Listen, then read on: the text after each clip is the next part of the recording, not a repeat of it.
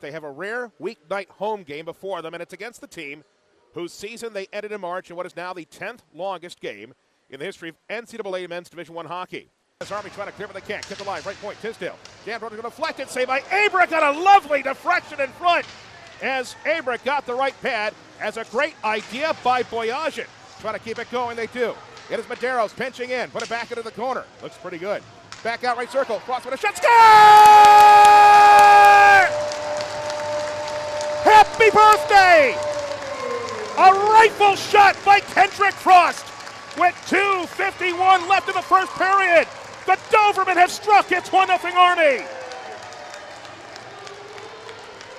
Yes, there are lots of new names on this team, but there's still a lot of skill.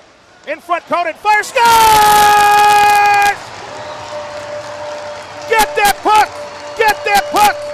On a night where his brother is making headlines in Tampa, Chris Conan has scored his first West Point goal, and Army leads 2-1. Here comes Baez, might have a clean break left side. Baez fires, scores!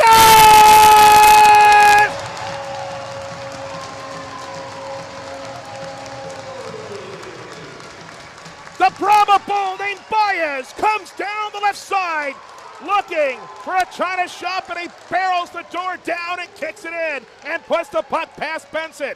Puck still loose, Jan in front, save, rebound, save again, rebound, Jan, puck still loose, it's loose in front, did they score? Yes, they did, the light is on, the puck went into the net. Emphatically, Gates points into the net, Army has scored. This time, the Clowns truly did stuff the car with the goalie in there. I don't know who's going to get credit. Top of the left circle. Can't get it towards the goal yet. Now he does. Saved by Abrick. Rebound saved by Abrick. Army on branch night. Playing with inspiration. Will complete the mission at Tate Rink.